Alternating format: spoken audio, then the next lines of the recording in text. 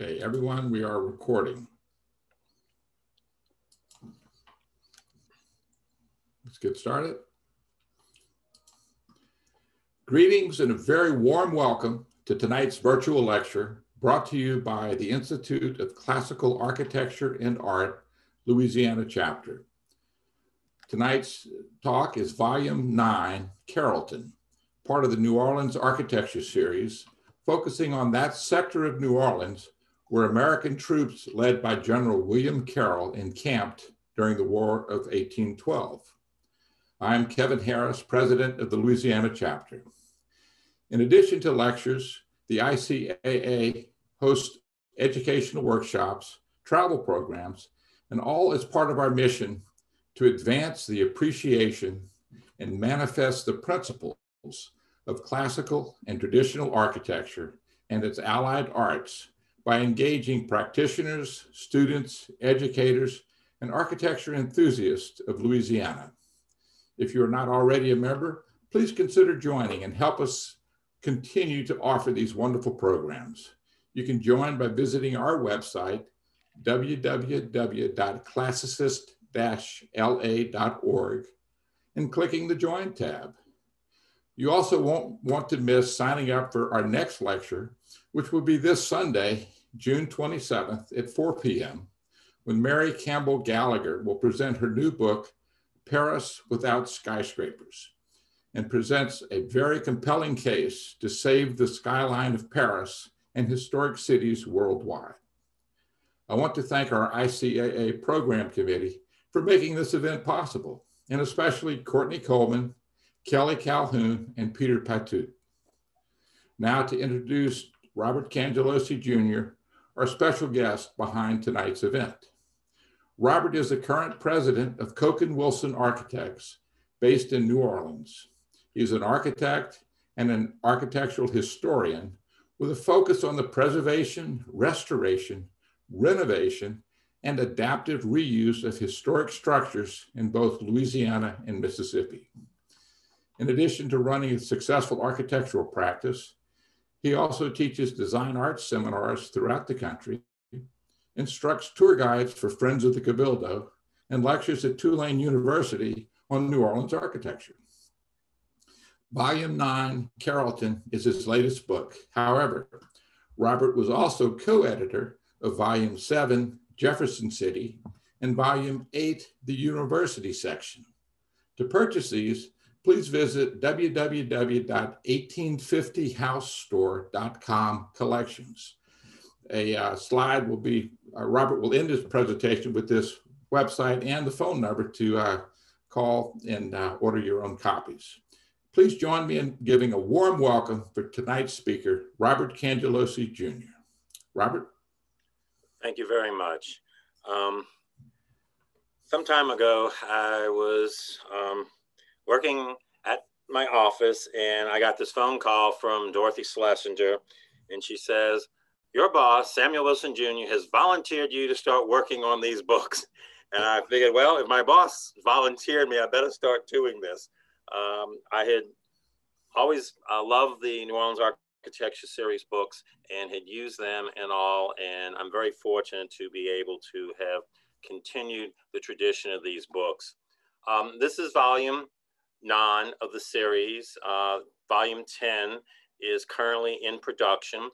This is the 50th anniversary of the series of the books.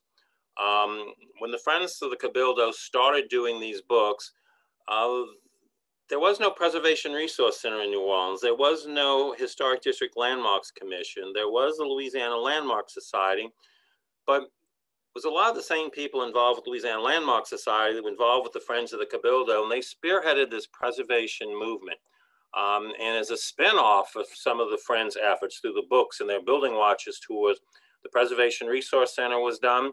And the Friends focused not on neighborhoods that were well known initially, the Garden District, the French Quarter. They went into neighborhoods that needed preservation. The Friends wrote a book. It became a National Register district, then became a local city district. So the Friends were very influential in spearheading this movement.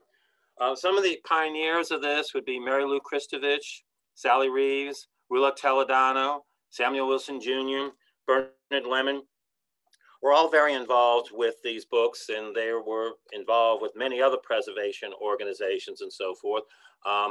Mary Lou Christovich told me a lot of the books was written in her house on the lakefront, in her office up in there. Now, this is the most recent in the series of books. The first in the series was the Lower Garden District, which was done in 1971, so it's 50 years ago. It was followed by the American Sector, or Volume 2, which was done the following year. Initially, they were coming out pretty quickly. There was a debate as to how these books should be written. Should they be coffee table books, or they should be scholarly books?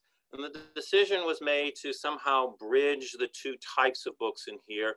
The earlier books tend to be more general in nature. This building is of this particular period or style. And now we're getting a little bit more specific with exact dates. The cemeteries in New Orleans needed a lot of attention, so Volume 3 focused on the cemeteries in 1974.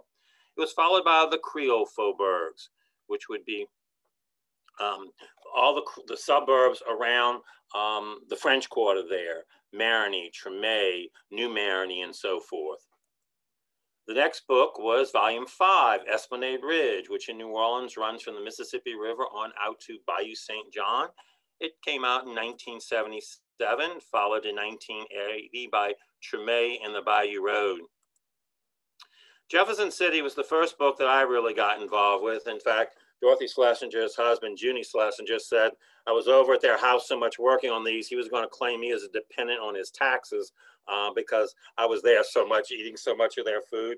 But I worked with Vernon Lemon, Sally Reeves, and Dorothy Schlesinger on this particular book. And this is the first one I was involved in, which was followed by the University section, Volume 8 in 1998. And then, of course, that takes us to the Carrollton book. I wound up doing this book pretty much by myself. I did have some assistance through students and so forth. A lot of the people had passed away. Sam Wilson, Vernon Lemon, Mary Lou Christovich, some of the people working on the book had also passed away with the production of the book as it was going on. And I wound up being the sole editor of it. I began before Hurricane Katrina. One of the few things I took with me when I evacuated before my house flooded under 10 feet of water was the manuscript for the Carrollton book. And a lot of the research materials, such as the Carrollton newspapers at Tulane University, went underwater in the basement of the library. This particular book, the area of New Orleans it covers is the Lower Line Street, the Mississippi River, Monticello Street, and the current I-10. This land was originally owned by the city's founder, Bienville. He was granted all the land from the French Quarter all the way through the current Jefferson Parish boundary in 1719. He operated his land as a feudal lord in which he let people work the land in exchange for some of their crops, some of their animals, and so forth. Many of the Germans, it was originally given to these concessions or usage of the land was given to Germans and French. Many of the Germans will eventually move further on up the Mississippi River to what we call the German coast between New Orleans and Baton Rouge in 1775.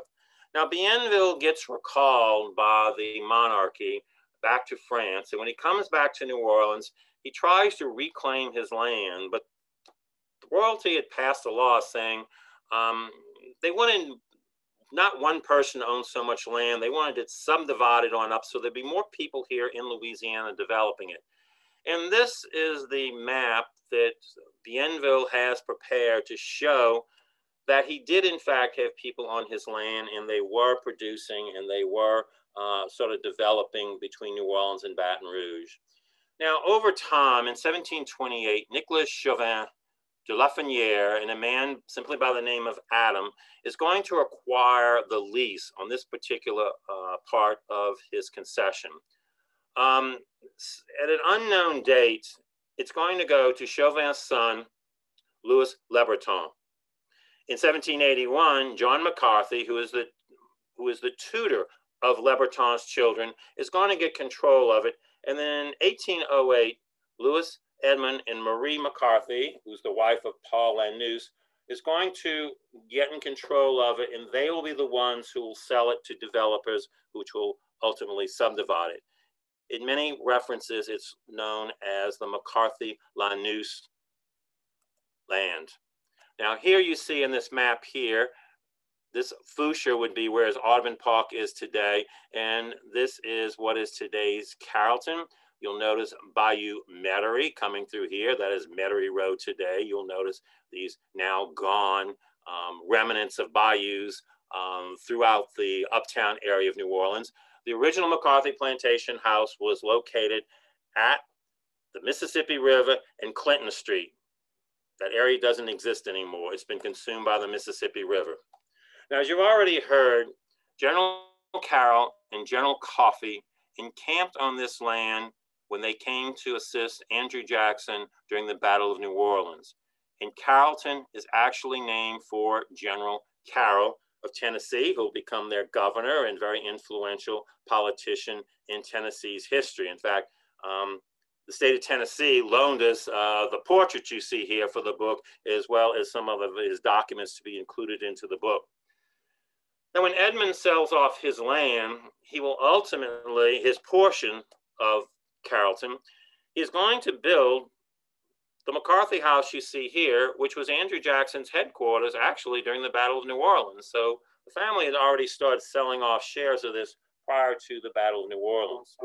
Now, the real developers of Carrollton will be Bernard Maroney, who developed the Maroney section of New Orleans, Samuel Cone, Lawrence Milledon, John Slidell, who Slidell, Louisiana is named for, and the New Orleans Canal and Banking Company.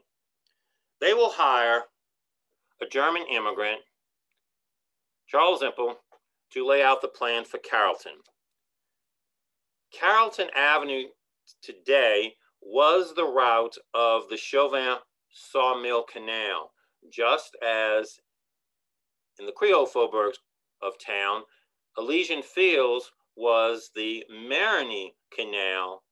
Water was taken from the Mississippi River, and this would power their sawmills, and that's why these canals were dug.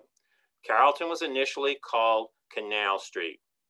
When Zimpel lays out Carrollton, he comes up with this concept of these super blocks, which you could buy. A super block is, you see in the lower left corner over here. Then you subdivided the super blocks into 4 municipal squares within the city. Then each municipal square got subdivided further and further till you got the more typical lots in New Orleans.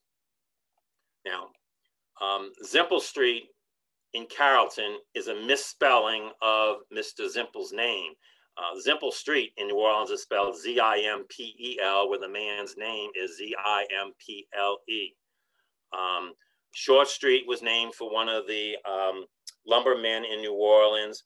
The upriver, downriver streets were numbered streets, and the river to lake streets were named for American presidents. And of course, when Carrollton gets annexed, New Orleans already had a lot of streets with the same name. So a lot of them had to be, their names had to be changed over time. Important factors in the development of Carrollton will include the New Basin Canal. During the Spanish colonial period, the Spanish government had built a canal from Bayou St. John to the back door of the city of New Orleans, which is today known as Basin Street.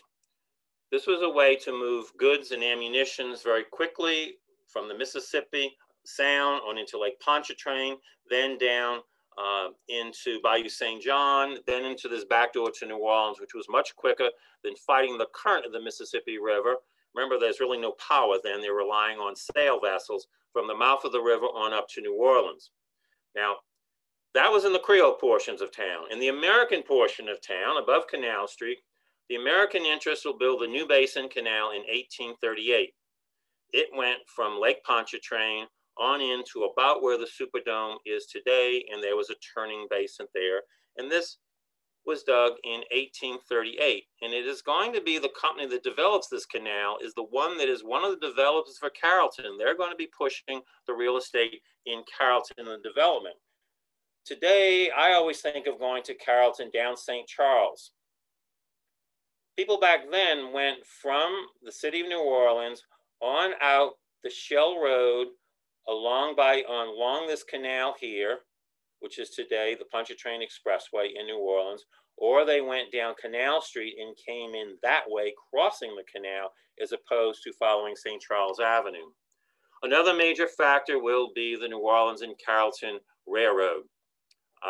This railroad was established in 1835. It was about a 40-minute ride from New Orleans to Carrollton. It was originally a true railroad line, pulled by steam engines. It went on out to the town of Carrollton. Later on, it's going to be mule-drawn. Then after the 1884 World's Fair, they demonstrated that the streetcars could be electrified, and eventually the streetcars become electrified. And off to the right here is a schedule when they left Carrollton and when they left New Orleans, showing you the times that the railroads ran. At the Carrollton end of the railroad was this wonderful Gothic Revival building designed by James Gallier. The first building was built in 1835. It was destroyed in a fire, and it's replaced a few years later by the buildings you're seeing here, for which we have Gallier's original drawings and many photographs of it. Unfortunately, the oldest part of the town of Carrollton has been consumed by the Mississippi River. The earliest buildings, the old streets, the main street in Carrollton is all now in the Mississippi River. Carrollton was sort of a resort community for New Orleans. So they had this Carrollton Hotel, which was built there. The first one built in 1840, then the fire hit in 1842, it's replaced. And you can see these various photographs and drawings of the hotel. People would travel from New Orleans out to the hotel for concerts and for just having ice cream, political rallies, all sorts of things took place here. And they talk about in the newspapers at the time, just get out of the city and come on to this nice, lovely town of Carrollton there. In association with the hotel was the Carrollton Gardens. These were based on the Niblo Gardens in New York City. And these surrounded, as you see in the plan here, of the Carrollton Hotel and the Carrollton Gardens. And these were very lush gardens, and lots of different activities took place. Here you see some of the concerts that took place there. There'd be circuses that would take place there and so forth. Now, Carrollton is offered for sale primarily through the Arcade Exchange on Magazine Street in downtown New Orleans, and the lots are offered for sale, or these super blocks are offered for sale. Now, part of the problem was Charles Zimpel's survey for Carrollton was screwed up royally, and a lot of the streets, as they begin to develop, are misaligned, and there's a lot of lawsuits and battles which will go on for the alignments of the streets. Carrollton was never a very large city. As you see in these maps here, this is sort of the master plan for Carrollton, but all these little dots down up in here, those are really only the buildings. Here's a blow up of it here. You can see there's not a whole lot of development here in 1855. In 1878, after Carrollton is annexed, this would be St. Charles Avenue here. This would be Carrollton Avenue here. You see many of the streets don't even exist. This would be Claiborne Avenue back up in here. So the area was very sparsely developed even after it's annexed by New Orleans. Here are just some more maps showing the evolution of Carrollton. And here in 1894, you can still see how sparsely Carrollton is and how many of the streets aren't cut through. Carrollton really does not explode in development until after it becomes the 7th municipal district of the city of New Orleans. Carrollton is a village. Now, Jefferson Parish is carved out of Orleans Parish in 1825. New Orleans starts taking back parts of Jefferson Parish. The Garden District was the parish seat of Jefferson Parish at one time. It was taken back. They moved the parish seat to Jefferson City. Jefferson City got annexed by New Orleans. It was moved on to Carrollton, and then Carrollton gets annexed by New Orleans, and we'll talk a little bit more about the annexation a little bit later on. But as a village in Jefferson Parish, between 1833 and 1845, it's an unincorporated area. Between 1845 and 1895, it is an incorporated town in the parish of Jefferson, and becomes a city in Jefferson Parish between 1859 and 1874. To give you an idea of how sparse Carrollton was, in 1843, there's only 10 stores and there's only 1,000 residents in the area. We jump to 1869, there are 200 stores and about 4,400 residents in the town of Carrollton. That's just prior to annexation there. So it was never a very large area. Here, once again, you see the dots indicated actual buildings there. Levee Street, which we'll see illustrations in a little bit, this was the primary business area, and the levee gets moved on back. One of the main reasons for Carrollton being annexed is Carrollton's levees are always failing, and when they fail, New Orleans floods. There are many Carrolltons in New Orleans. Sometimes I got excited. I found on eBay, I thought I had some china from the Carrollton Hotel in Louisiana that I was going to acquire for the State Museum. Turns out it was for another hotel in a different Carrollton. And you see from Alabama to Virginia, there are 13 other communities with the name Carrollton. Carrollton, being its own city, had many mayors, from John Hampson all the way to Albert Bryce. Albert Bryce is the man in the upper right corner. In the lower left corner down there, this is Henry Gogrieve. Carrollton is unlike New Orleans. It's settled primarily by Germans. They're not going to be Roman Catholic there. They're going to be mostly Protestant faith establishing the area there. There will be the Catholics and so forth, but these are mostly going to be German men, and they're primarily going to be in the lumber business. In the notarial archives in New Orleans, a one of a kind in the nation, we have some illustrations of some of the early architecture in Carrollton. The first house was built, we're not quite sure, 1834, 1835, at the Mississippi River in Carrollton Avenue. Once again, that area is gone. It's just completely consumed by the river. We were able to trace some houses. For example, this house you see here, sort of done in this federal taste, gets remodeled to this appearance over here in a more Greek Revival taste. And the earlier architecture will have these very formal French parterre gardens. Later on, they'll become much more naturalistic gardens in an English taste there. From the notarial archives, here we've got some nice classical architecture in here for residences. And here we've got a coffee shop, or a euphemism for a bar or a beer garden or a beer saloon there. And being lots of Germans, there were a lot of these beer gardens located in Carrollton. I love this example here of this Belvedere with the classical top, the attic windows and the entablature up in here and so forth. Most of the fences in the early period are going to be wood as opposed to cast iron, which will come in at a later period in time. A few of the older examples of architecture did survive till the period in which there are photographs, but once again, images you're looking at today no longer exist. Now, this was Levee Street. This would be the Mississippi River right here. This was all the early businesses in the town of Carrollton. We have these great Greek Revival commercial buildings seen here and here, although they look the same, they're two different buildings. This all gets wiped out when the levee is set back. There's a very bizarre Louisiana Supreme Court rule, and is when they move the levee back onto all these buildings here, they had to demolish the buildings. The owners of the buildings were compensated for the demolition of their buildings, but not for their land. The Louisiana Supreme Court said, you still own the land. It just happens to be underneath the levee. You can't use it or anything, but you still own it there. Actually, I thought it was a really bizarre ruling that the state Supreme Court had done to these people. The businesses, once again, in Carrollton are going to be primarily in lumber. A quote in 1847, the sale of wood seems to be the principal employment of the inhabitants of the town of Carrollton.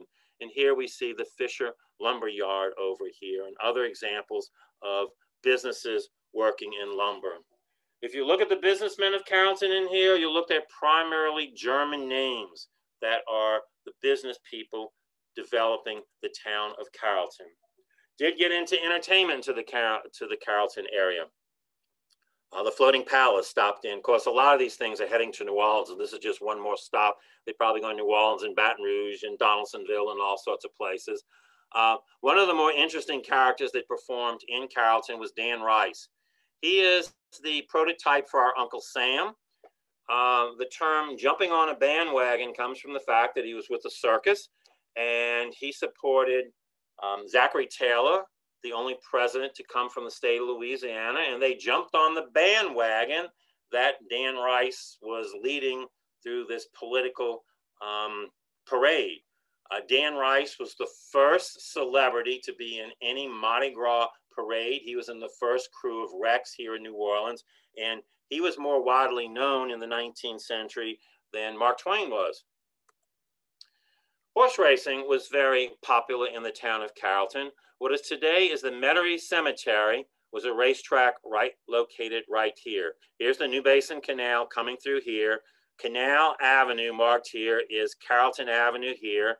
This would be Canal Street, Bienville Street. This would be going on back to the Carondelet Canal in this area of town. Here you see, after it's developed, is a racetrack there. The Metairie Race Course will be an early Confederate camp, and that's where the state of Louisiana calls men to arms at the camp when it gets settled. I talked about holidays and celebrations in Carrollton. The history part of the book is confined up until Carrollton is annexed in 1874. The architecture, because there's so few from that time frame, goes all the way through buildings very recently.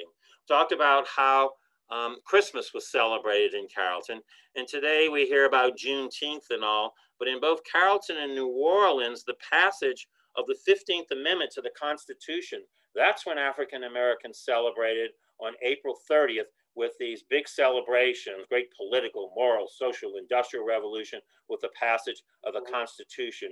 And so this was a big event. Of course, I'm showing the Carrollton Parade here with the mule-drawn things coming off of Oak Street onto Carrollton Avenue. This is, of course, out of my time frame. And Carnival was, in fact, celebrated when it was a separate city. Did look into the newspapers that Carrollton had, all the way from the Carrollton Star in 1851 to the Carrollton Sentinel in 1873. The Library of Congress, I found some of these newspapers there. As I said, Tulane, unfortunately, they stored all their newspapers in the basement. And when Katrina hit, those papers got flooded. They had to be sent off to conservators. What they do is when they're flooded, they freeze them, and then they dehydrate the water on out so they could be used. Being a city, we got into municipal improvements. This was the Carrollton Market. There's a park right here on Dublin Street. This was originally built in 1848. Streets are always a big concern with Carrollton. There's a lot of contracts being let for streets being paved, either in planks of wood, dirt. Streets were never very good in Carrollton and really don't get improved till New Orleans takes on over. As I mentioned, levees are critical to the development of Carrollton. And here you see the water coming up against the levees in here.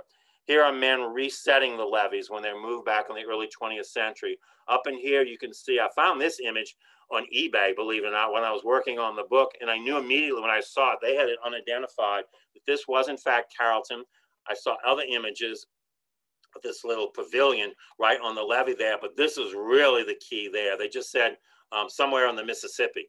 And because of the failures of the levees, New Orleans will work to annex Carrollton. When levees failed in the Carrollton and in the Riverbend area of Jefferson Parish, you see on this map here in 1847, the water goes all the way into the French Quarter. So Carrollton was never maintaining the levees, and so New Orleans was always sending men and money, even going into the Spanish colonial period, for the maintenance of the levees there.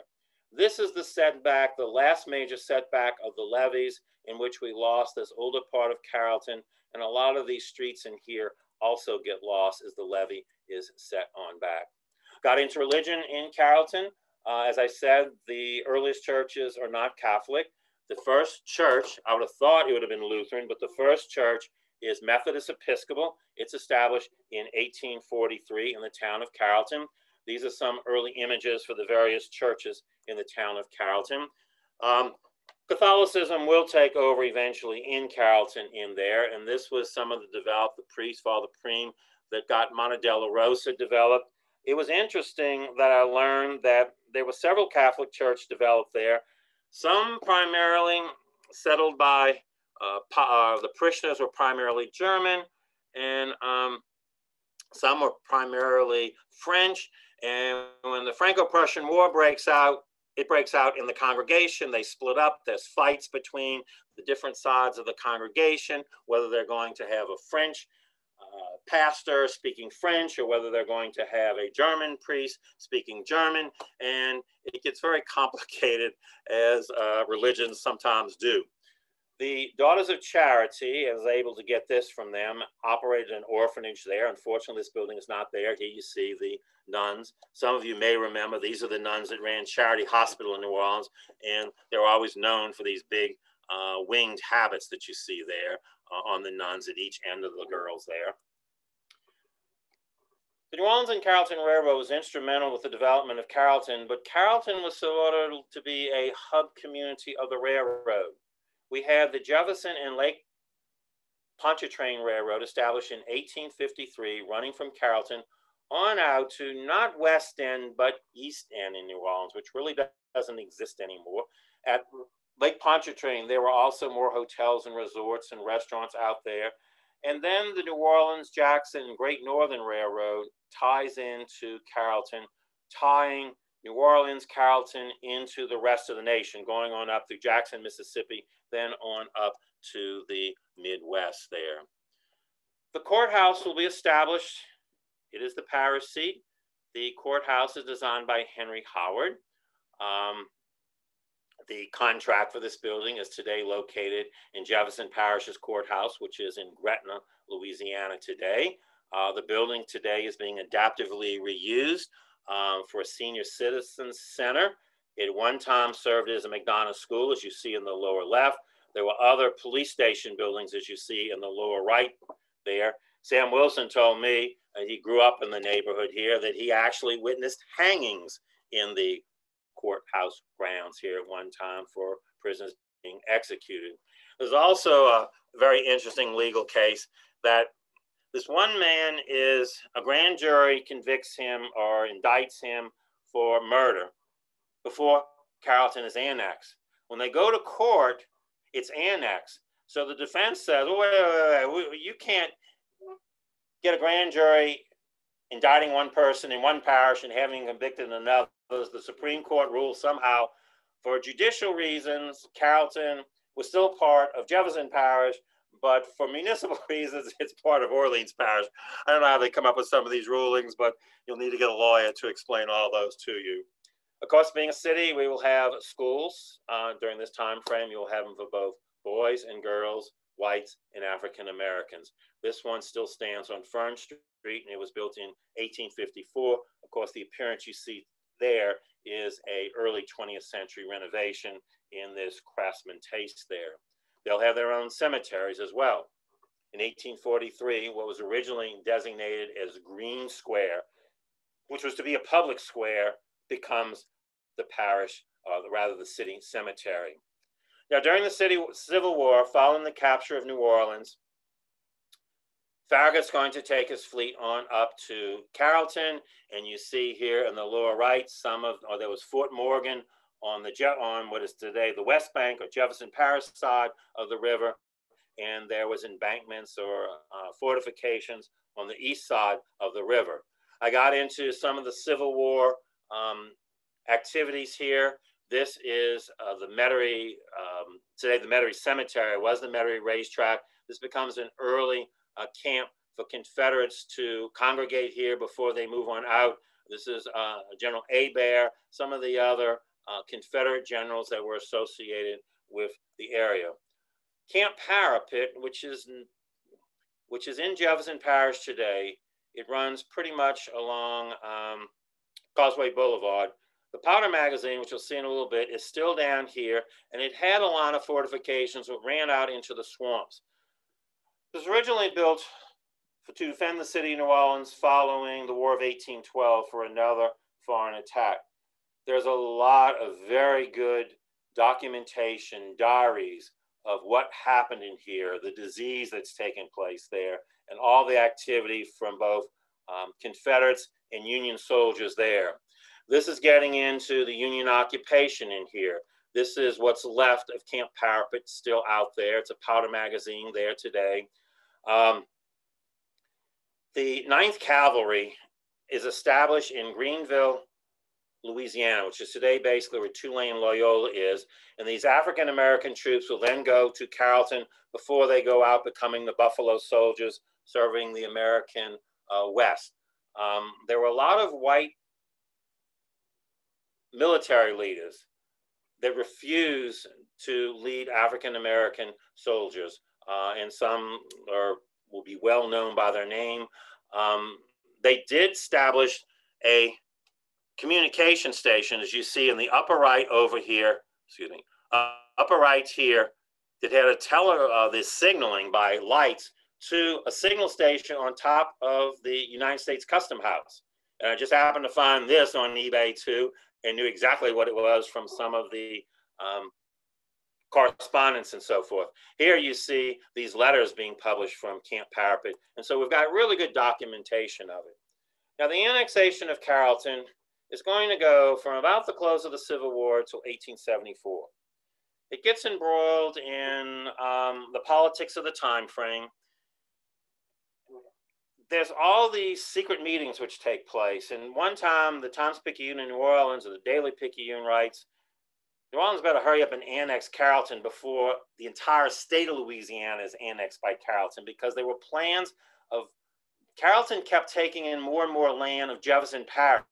They had gone all the way through St. Charles Parish that they were going to annex to New Orleans, and ultimately they'll fall back in 1874 to Monticello Street, which is still the boundary for Orleans Parish today. But when I went to the state Supreme Court and read all of these state hearings, and there was a lot of them held in secret, it's really embroiled in typical Louisiana politics as to what's going to go on and who's arguing for this and who's arguing for that. There was an architect by the name of C. Milo Williams, and his brother was a great photographer. And here we have some very interesting photographs of Carrollton.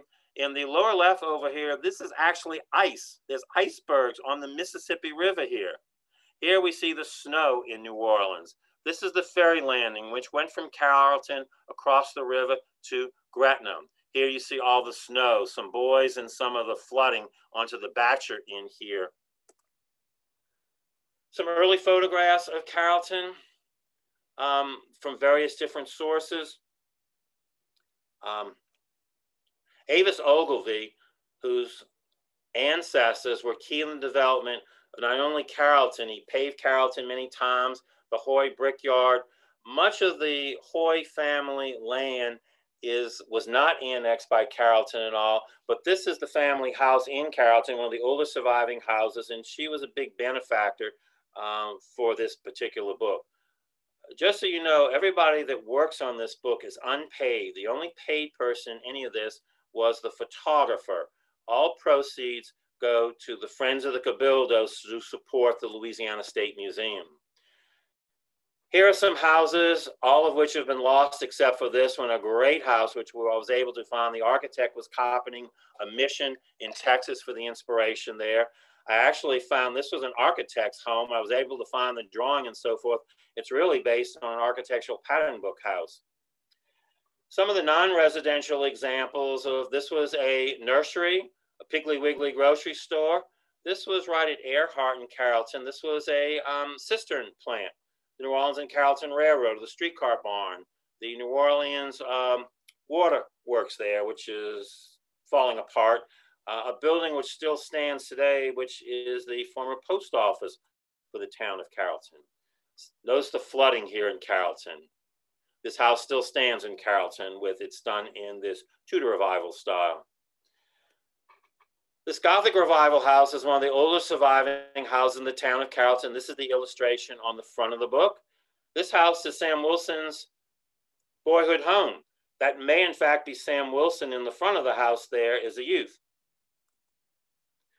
We have some great interior illustrations, not from the time of when Carrollton was a separate city, but around the turn of the 20th century, all taken by C. Milo Williams, which are housed up at Tulane University. We went through architectural drawings in various archives of the various buildings, the Spanish Eclectic on the right, and a little Romanesque Revival on the left side there. Notre Dame Seminary, looking like a big French chateau in Renaissance Revival banks in the lower images there. We got into the Prairie influence here. The best Prairie style house in New Orleans is located on Ferret Street. Arts and crafts homes, Thomas Sully's home, the New Orleans architect on Carrollton Avenue, done in a colonial revival style. We found that a lot of houses were taken out of architectural pattern books from all across the country. We were able to document many of these particular houses.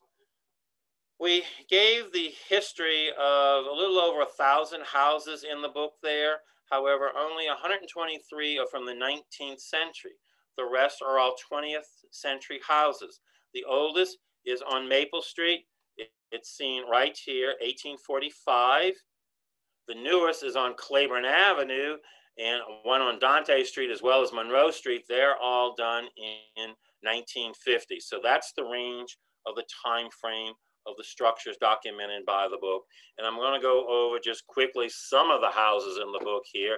And we've got the dates that they were built. Here we've got a nice little late Italianate house with the mansard roof and the wonderful crestings in 1872. This Queen Anne house in 1905. I don't think it's very successful. The post office took this old Cloverland dairy done by a New Orleans firm, and they insisted on a one-story building, so this transition. The terracotta front was saved, but the rest of the building was not saved. This was the Cloverland dairy. This is Mathis Briere's firm, did the post office in the back, and their firm is the one when it was under a different name, did the front portion of the building there. 1881 on Maple Street there. Early 20th century. This house, unfortunately, did not survive Katrina. It's done in sort of an early prairie style. This was the home of Andrew Jackson Higgins, who did the landing craft for which the World War II Museum is based around. Here we've got two Dutch colonial revival houses from the early 20th century. Late Italianate off to the left side, 1891, moving into a little bit Eastlake there in the late 19th century on the right side. We were able to find some Sears and Roebuck houses in the area. Sears and Roebuck offered several catalogs of concrete block houses. In fact, they had patented a concrete block machine. Sometimes it's referred to as patented stone. And you get these rock face concrete or CMU units you see off to the left over in here, which was very popular in New Orleans in the first decade of the 20th century in this craftsman style. And we've got a little bit of Mediterranean style in 1926 over there. Mediterranean villa. It's heavily influenced by Charles Platt's designs across the country. And this was originally built as the home of the destitute orphan boys, now known as the Waldo Burton Memorial. 1870s on the left and 1900 on St. Charles Avenue there. Notre Dame Seminary. Allison Owen is the architect of Allison and Owen. Allison Owen was, Owens the Ball, I'm sorry, is the firm name. Allison Owen was a general in the American artillery fighting in France during World War I. He sees all these French chateaus and he'll build for the Catholic Church this huge French chateau when he returns following World War I. Off to the left, we have got Southern Colonial Revival, and then off to the right, we've got Greek Revival, the same inspiration for both of these classical buildings, but we are half a century apart there, time-wise. This is the house that we saw the little person sitting on the porch. This was one of C. Milo Williams' designs for his brother on Carrollton Avenue. It's interesting the way the side of the house keeps stepping out as it moves on up. A little hard to see it here, but there's some half timbering in that. This light blue is not very appropriate to the palette of the period when this would have been built. Mission styles in here. A house done in the style. We found an old photograph. There was a quadrifoil window in here. This gas station, 1923, that's been since demolished since the book was done. This was a drugstore. This was, I'm told, had the last soda fountain in New Orleans in a drugstore in here. Later, when I was doing the book, it was a Cuco's, which was kind of appropriate, Spanish food, Spanish building. It's changed. When this photograph was taken, it was a Japanese restaurant. Not quite sure what restaurant it is today. Mata della Rosa, Renaissance revival there, 1909. Great house on St. Charles Avenue, 1887. It was a riverboat pilot that had this house built. Notice the nice decorative terracotta ridge tiles up in here with the trifoils in there. This house was very interesting. We were able to document its evolution, and there was an estate sale there. I went not to buy anything, but to see the inside of the house and to confirm our speculations. This house is originally built in 1895. Is a 1.5-story house. In 1927, they lift that house into the air and add a ground floor and try to make it look like Mount Vernon. The better rooms in the house are on the second floor because that was the original portion of the house there. We get into the California style and the craftsman style with a lot of these bungalows being built in town. There's some very fine design homes during this early 20th century period. We looked at very modest churches located throughout the neighborhood here, being built a year apart. The architect for this house is a very interesting person.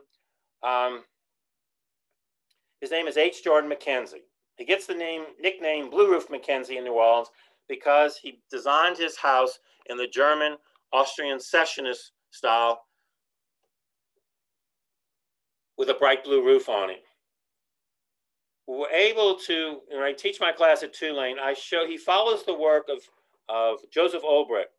He saw Joseph Olbrich's interior designs at the St. Louis World's Fair, and when I teach my class at Tulane, I show Olbrich's design and Mackenzie's designs, and you can see this man is stealing all of the designs.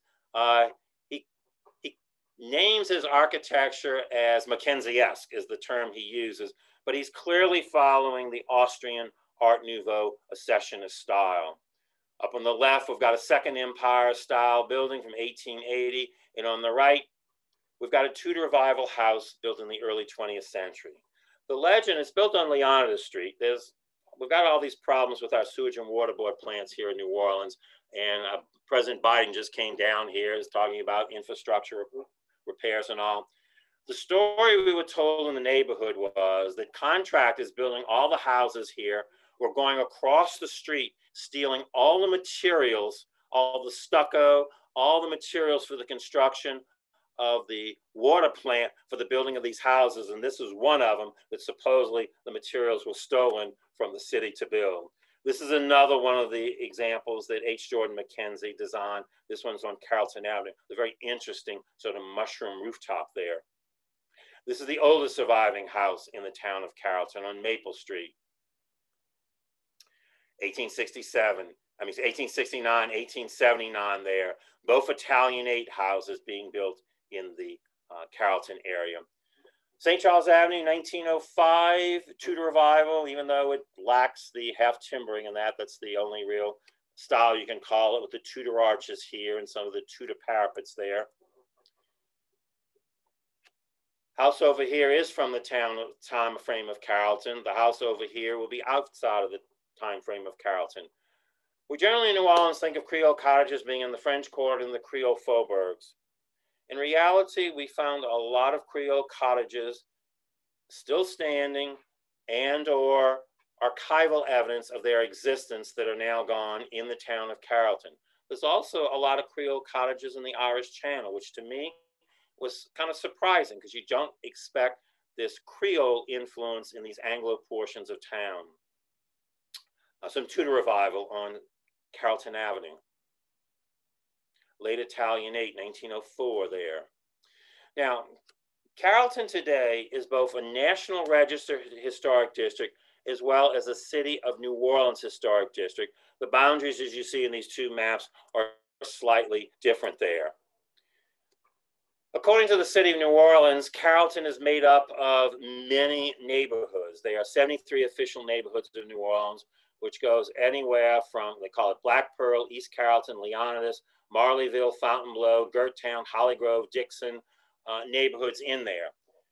The name Black Pearl when Curtis and Davis was commissioned by the city of New Orleans to do the community development neighborhoods in the city of New Orleans, they did a survey of the residents that lived in this neighborhood right here. And they said, what do you call your neighborhood? The African Americans in their neighborhood called it N-Town. They couldn't use such a derogatory term, so they made up the name Black Pearl. And I keep getting this question, where did Black Pearl come from? Where did Black Pearl from? Well, Curtis and Davis made up the name. I've done the same thing when creating a historic district. The state hired me to do mid-city, but they didn't have enough money to pay me to do the whole thing. So I divided what's now the Lafitte Greenway, and I came up with the name Parkview, created it for the other side they couldn't pay me to do. Sam Wilson made up the name Lower Garden District. According to period accounts, the Lower Garden District had a different name at the time frame. I'm trying to think of the name, it's escaping me right now, that they used the term there. Part of this area is called Gerttown. There was a Gert's General Store there, the neighbors called it. There is a street called Holly Grove from which they take the name there.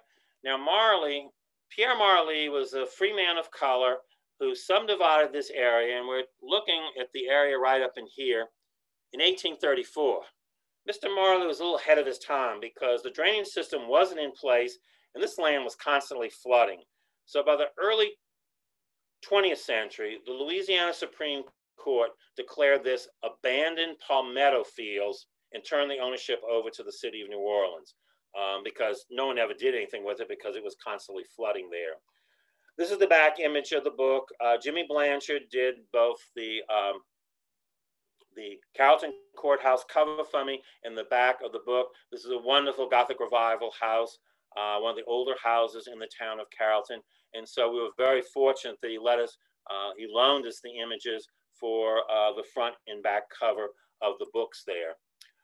So the books can be ordered from the Friends of the Cabildo at 1850housestore.com, or you can call them. It'd be 504-524-1918. The retail price is $59.95.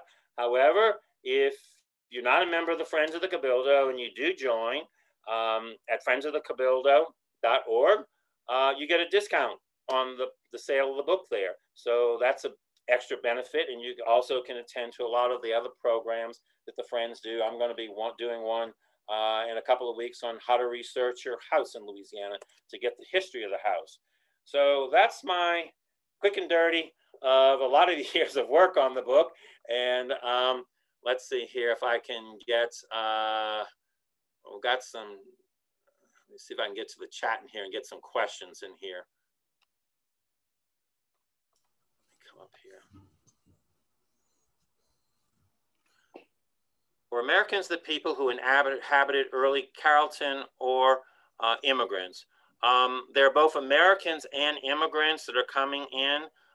New Orleans is a port of immigration. There's a lot of Germans, and there's books written on the German immigrants into New Orleans and so forth. And so some will actually be Americans and some will be immigrants on into the city of New Orleans. Is that railroad cutting across the city, uptown to downtown, still there? There is a railroad line which runs across right at Earhart. The other railroad lines that were further on up on that map there, what the railroads gave up the line that was there, which became the Lafitte Greenway. That's early, in the late 19th century, they proposed putting a bicycle path that early there, and that was the railroad line once the state filled in the Carondelet Canal. So I'm not quite sure whether that was the rail line that you're talking about. There is a rail line which does go through around Earhart still. A lot of the railroads were rerouted during World War II for moving of ammunition and so forth, during men and so forth. When was the Carrollton Courthouse Jail demolished? I'm not really sure. I can't tell you off the top of my head when that happened. The drawings for the courthouse, the jail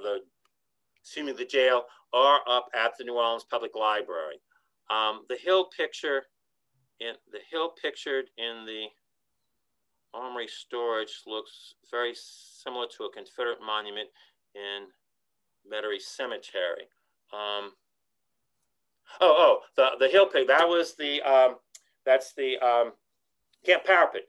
That hill is really, the reason for that is that's where they stored ammunition. And to prevent it from blowing up, you put dirt all over it. So if it exploded, it didn't go all over the place. There was a powder magazine like that just outside of the walled city of New Orleans, and Magazine Street takes its name for it. That did blow up at one time, and we do have the French colonial drawings for that. Yes, it does look like one of the monuments or tombs out in, a Confederate tomb out in the cemetery there. How do you find what pattern books the houses came from? Are there signatures that you become familiar with? Just by doing this by profession, you kind of look at something and you're suspect of it, and I then go to the pattern book. There are some websites that do pattern book houses, and they show them across the country. Actually, they have taken the Sears and Roebuck pattern houses, and it's called Houses by Mail, and they tell you what years the designs were published in and where they found them in the United States. I have found websites that will document pattern houses, which I use in my class at Tulane. They show me the pattern book house and they show you in New Orleans. And I was able to do about 20 of those. There's one right around the corner from me. I live on Carrollton Avenue, but in Mid-City, that is a Sears and Roebuck house right there. There's no way of really knowing it. You kind of get your suspicions sometimes, knowing what they were doing. Like there was an architect by the name of George Barber out of Tennessee. Believe it or not, there is a house on Audubon Place, one of the most exclusive streets on New Orleans historically. They've got a catalog house there. Horrible job. Well, thank you very much. What is that in reference to one of the buildings? Classical revival. That term is interchangeable. I use the term Southern Colonial Revival because that's the term that I find being used in period literature at the time frame. The architectural magazines out of New Orleans, Architectural Art and its Allies refers to it that. When I read the newspapers, they're describing it. That is the term they use. A lot of people use also classical revival. However, when I've seen classical revival used, they're talking about Greek revival or federal style, which is using Roman classical details as opposed to Greek classical details. So Southern Colonial Revival is the late 19th, early 20th century.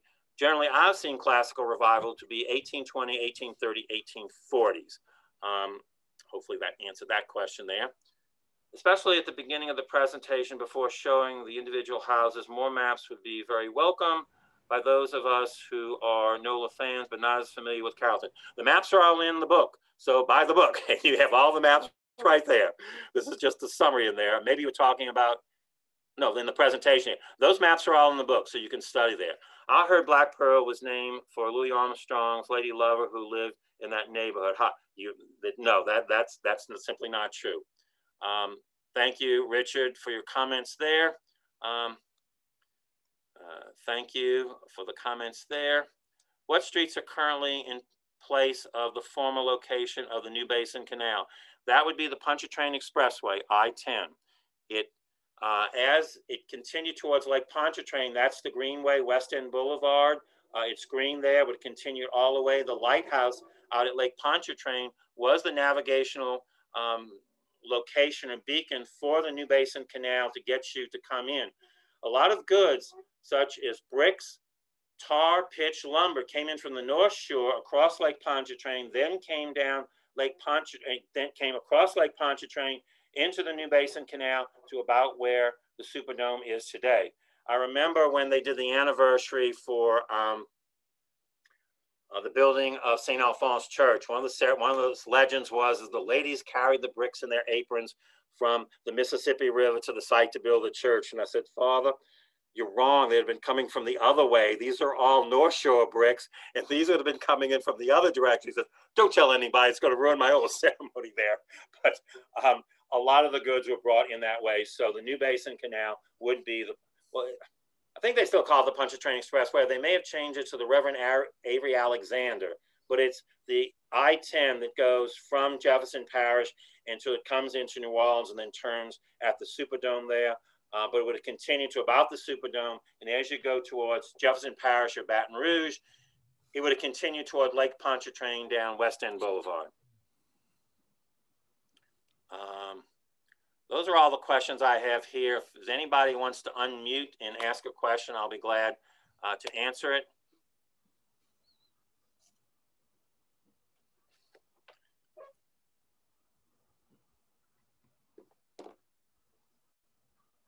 I just wanted to clarify that the horrible job comment was meant for them doing that post office and wrecking that building. Oh, thank you.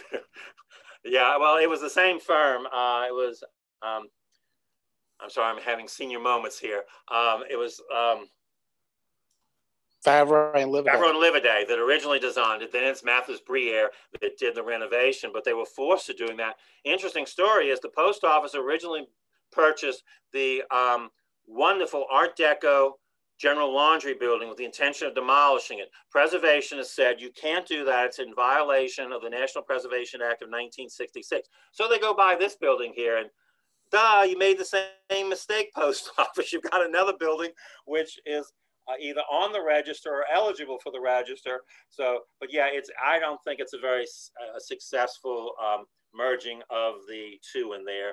But they were given a very difficult challenge to kind of wed a one-story with a two-story building there. And was that a dairy farm previously? Yes, there's a lot of dairy farms in that part of town there. And in fact, a lot of that area, when you look at the early maps, is all dairies. And when you see some of the early houses in the town of Carrollton, they were dairy farms there. Rivers Long, an attorney with Jones Walker, his family owned a lot of the land around where Xavier University is today. And it was a lot of dairy farms out in there. As I said, people used to come in that way into the town of Carrollton, not down St. Charles until St. Charles Avenue is created. They're going to be coming the other way. And there's a lot of dairy farms out there. A lot of people, older people told me they remembered that the cows all still being out there. There was a former reporter for the Times-Picayune that she died at 92, 93 when I was working on it was 103 when I was working on the book. And she kept talking about Tin Can City or Silver Can City. And she said it was a dump there, and it got that name because of the reflection of the sun off of all the cans there. And I looked high and low to find that term in period literature or anything like that, but I simply couldn't find that term. But yes, there were a lot of dairies there. Yeah, Southern talk. Yeah. A question about the pattern books. Did you ever use the Sloan or the Alexander Jackson Downing books? Were they used at all? Not for the town of Carrollton. They were used in New Orleans for other things. Okay. Carrollton just didn't have that kind of wealth or sophistication. There was we saw some nice Greek revival houses there, but no, I didn't see anything like that. Now, yes, those books, I've got original copies in my office of those books that have been handed down. Actually, we claim they were established in 1916, but Richard Koch's father worked for architects, William Fitzner, all in New Orleans, and we can trace a direct lineage back before the Civil War, and those architectural books have been handed down from generation to generation. I've got original copies of those books in the office, and yes, in doing work, I go to those and find patterns. The Caffin House, miscalled the Haunted House in the French Quarter there, I found a European pattern book that all the details were lifted on out of there in this empire style, not Second Empire, but empire style. And so not in Carrollton, but in other parts of the city, definitely Sloan and Davis and all those people. Mm-hmm. Interesting. Thank you.